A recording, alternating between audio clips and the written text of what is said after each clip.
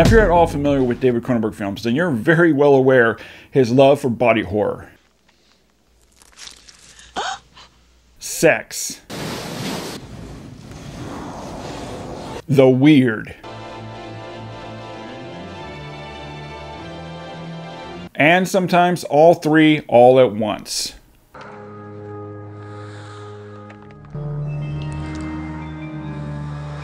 And the apple doesn't fall far from the tree, where his son David Cronenberg, who's now a filmmaker himself, brings body horror, sex, and the weird to a whole new level for modern audiences with his feature debut film of Possessor.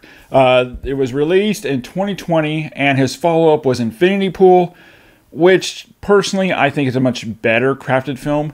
And saying like father, like son is an understatement. And the folks across the pond over at Second Sight has given Possessor the royal 4K treatment in both this limited edition box set, but they also released a standard edition as well. And they were gracious enough to send me both of these. Okay, so full disclosure here, my original plan for this comparison video was to compare this 4K release to the previous 2021 4K release from We'll Go USA. However, when I started comparing the two releases against each other, I literally found very, very subtle differences, almost no difference at all. However, Second Sight's UHD release does offer something that this previous 4K release does not, and that is both HDR10 and Dolby Vision grading, which is great for those of us who have Dolby Vision. The image is a tad brighter, it's a little bit more vivid, the black levels are just a little bit more deeper, but really that's about it. Also, YouTube can't decode Dolby Vision, only HDR right now, so that's pointless. So for the sake of this video and for those out there who only own the Blu-ray, I decided to go ahead and just compare Second Sight's 4K UHD against the Blu-ray, which is included in this release, because really it just makes no sense to compare the 4K to itself. Alright, so let's dig into the sick, depraved, wholesome world of Brandon Cronenberg and compare the previous release Blu-ray against Second Sight's new 4K release.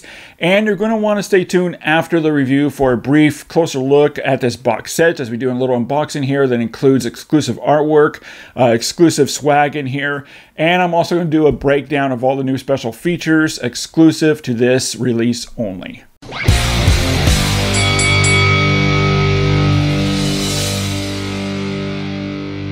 Possessor is a very bleak, drab, and dour-looking film, and the color palette reflects all this with the tones and atmosphere of the film. And even with the darker color palette, the film also does have remarkable uses of color ranges with brilliant, vivid primaries, which are used in a very specific manner where each color is used themically to that particular scene. It's used as a visual cue to the fractured mental states of characters and also who is in control and who isn't. And the use of the HDR10 and with Second Sight's new Dolby Vision grading, it draws all this out even more so, with excellent color depth and more stability than we have on the Blu-ray. There are numerous scenes where the entire image is either bathed in a bold or icy blue or deep reds. Reds are impressively vivid and bold, and then we get into those dark crimson blood reds with all the carnage and blood and gore. It looks very natural and lifelike, along with blues that shimmer and yellows that are richer. Also, all the beige, browns, and earthy tones, such as in the lab, are more fully realized here on this 4K, while the more natural aspect of the film with exteriors of the outside world looks crisp and bright. There's just some really excellent contrasts and color schemes here that carries plenty of color gradients without the image simply being bathed in an artificial pulsed filter. And while this definitely is not the most happy-filled color experience, you can't deny the image looks gorgeous with all the various colors, splashes of colors that are very natural and pleasing to look at throughout. Saturation also helps by keeping the image looking fresh and natural while injecting some nice punch and vividness into the image. And contrast levels gives natural brightness to the image while also helping out all those dark and gloomy looking scenes. As far as the black levels, the Blu-ray really didn't have much issues with the black levels to speak of at all. But with the 4K, with the HDR10, and especially with the new Dolby Vision grading, what that does is it really enhances the black levels even more that are very strong, deep, and stable, giving some outstanding extra depth within the image that we just didn't have on the Blu-ray. That is very impressive. Shadows are likewise also impressive that penetrates deep into the screen. And all of this really helps in drawing out even more information in the image than I noticed on the Blu-ray when I compared the two formats, even in the darkest, murkiest corners of the frame. White levels comes in with some great prominence to the highlights, especially without clipping or being blown out, and the natural bright white levels really helps by also giving some nice pop to the colors. Details and textures are just immaculate. From any direction the camera's pointed at, especially in the backgrounds, it stays crisp and sharp. The Blu-ray didn't suffer much lack with the finer details either, but like with the black levels, the 4K again just elevates this even more so, where we can clearly make out every detail within the frame, and all the finer internet details of the lab mask, wires, controls, the bed. Brandon Cronenberg, just like his dad, really believes in the use of practical effects over CG, and none of the practical effects ever look digitally processed on the 4K. A great example is a sequence where Tessa melds into Colin's consciousness. It was done using melted wax of the head, hands, and body, and it's absolutely gorgeous to look at as it melts. It's definitely a highlight scene in the 4K. All of this just really showcases the beautiful production and special effects design.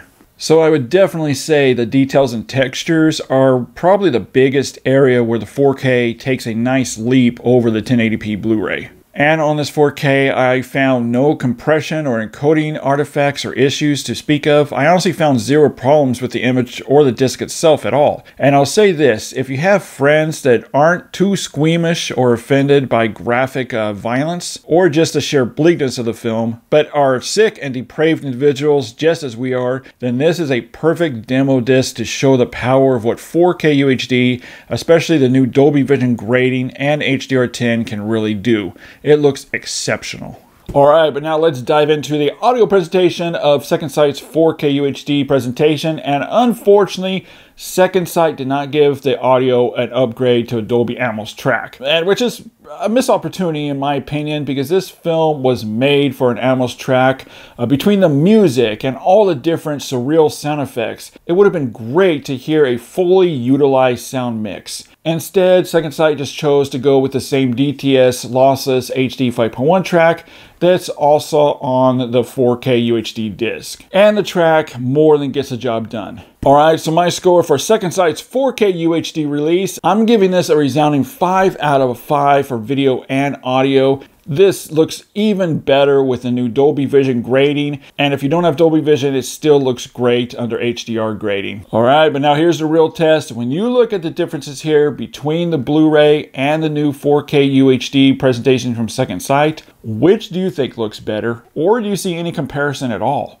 Head over to the comment section and let me know.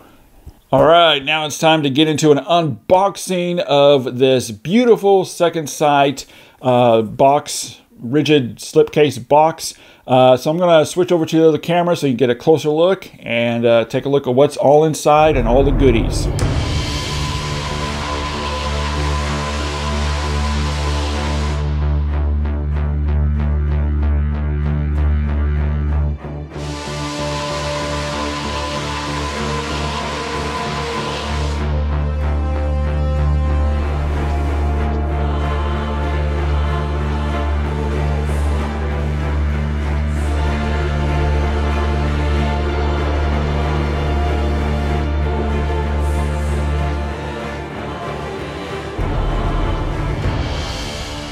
Alright, now we're going to get into the supplemental material, and this release includes new 2024 features that are exclusive only to this Second Sight release, either the box set or this standard edition.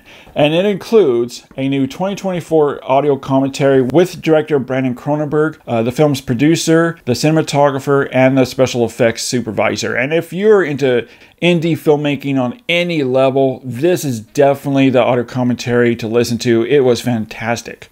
We also have a new 2024 interview with Brandon Cronenberg that's titled The Unfamiliar Life. And this is just an excellent, in-depth 30-minute interview exploring the film, the filmmaking process, and all the ins and outs of the film itself. A new 2024 interview with the director of photography. This is another outstanding interview from Second Sight about all the various and unique ways the film was shot, using various styles to give the film its very surreal, psychedelic look. We also have an interview with the special effects supervisor. Again, another excellent interview that focuses on all the practical effects work. And if you're into special effects, practical effects on any level, then this is definitely one you want to watch. It was very inspiring to me. And we also have a few featurettes here, including a short film by Brandon Cronenberg, which is called Please Speak Continuously and Describe Your Experience as They Come to You. It's a long title, but this is a cool little short film that shows the inspiration, the idea of where Possessor originated from. We also have deleted scenes and also 4 behind-the-scenes featurettes and a theatrical trailer. All right, guys, thanks so much for hanging out with me for a few minutes here as we talk about Brandon Cronenberg's 4K UHD release from Second Sight of Possessor. As always, guys, keep physical media alive, and I'll see you next time.